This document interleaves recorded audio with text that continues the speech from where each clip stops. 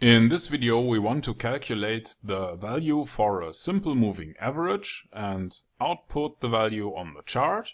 So let's find out how to do that with MQL5. Please click on the little button here or press F4 in MetaTrader. Now you should see the MetaEditor window, and here you want to click on File, New, Expert Advisor from Template, Continue. I will call this file SimpleMovingAverage, click on Continue, Continue and Finish. Now you can delete everything above the onTick function and the two command lines here. We start by creating an array for the SimpleMovingAverage, and you can think of an array like a row of boxes that contain values. Let's continue with the definition of the moving average. We use the integrated MQL5 function IMA. If you highlight it and press F1, you will see that it needs a few parameters.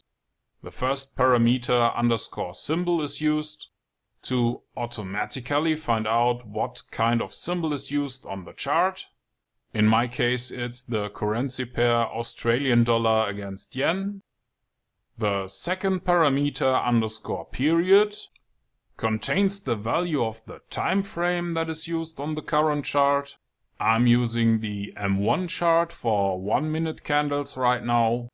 The third parameter is the number of candles that we are going to use to calculate the moving average. In our case we use 20 candles.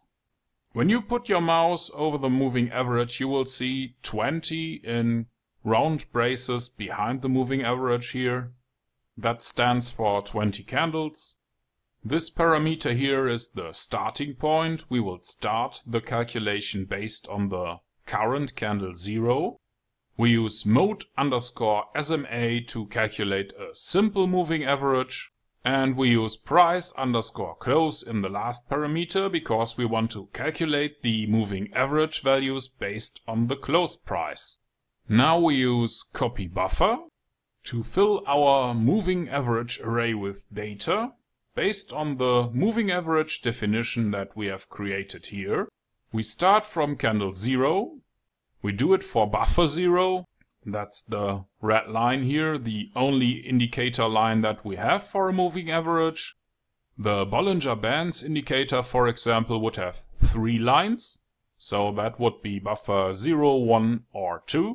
We start with the current candle 0 and we copy the price data for 3 candles and store it in our array. To calculate the moving average for candle 1, that's the last complete candle that appears on the chart, we can use the value for candle 1 in our moving average array and store it in a variable called myMovingAverage20. Finally, we want to use the command function to create an output on the chart saying myMovingAverage20 followed by the value that we have calculated. That's it so far. Now you can click on the compile button or press F7 on your keyboard. I'm getting a warning here, possible loss of data due to type conversion because I am using a floating type. That means we have less digits behind the dot, but for our simple example that should be enough. So when you're done and when you don't have any errors, you can click on the little button here or press F4 to go back to MetaTrader. And in MetaTrader we want to click on View, Strategy Tester or press Ctrl and R. Please pick the new file SimpleMovingAverage.ex5, mark the visualization option here and start a test. Now you should see the moving average. It's the red line here on the chart. And in the left upper corner we have the calculated value. So let's have a look at the value for the moving average. Remember, we have calculated it for candle 1. In my case it is 83.4845. That's exactly what we have here in our value. And in this little video you have learned how to calculate the values for a moving average and how to create an output on the chart. And you have done it with a few lines of MQL5 code.